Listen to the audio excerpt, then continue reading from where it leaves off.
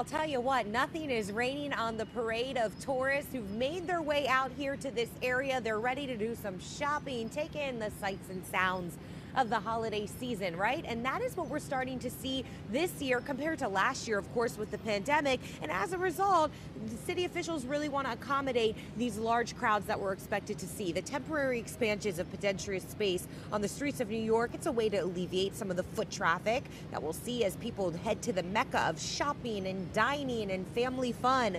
Starting today, the movable barricades are back as the city pedestrianizes streets around Rockefeller Center and Radio City Music Hall.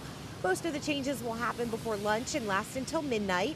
At the intersections along 6th and 5th Avenues, the sidewalk is expanding into vehicle lanes and the heaviest travel areas between 48th and 52nd Streets. NYPD can move these heavy-duty barricades into position when full or partial street closures on 50th and 49th Streets are needed, depending on the size of the crowds.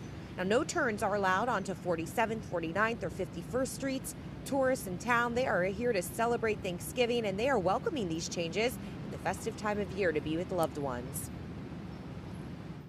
I've been doing a lot of Amazon shopping. I did last year, and I did a little bit this year, but I do want to get out and experience Black Friday shopping in New York City.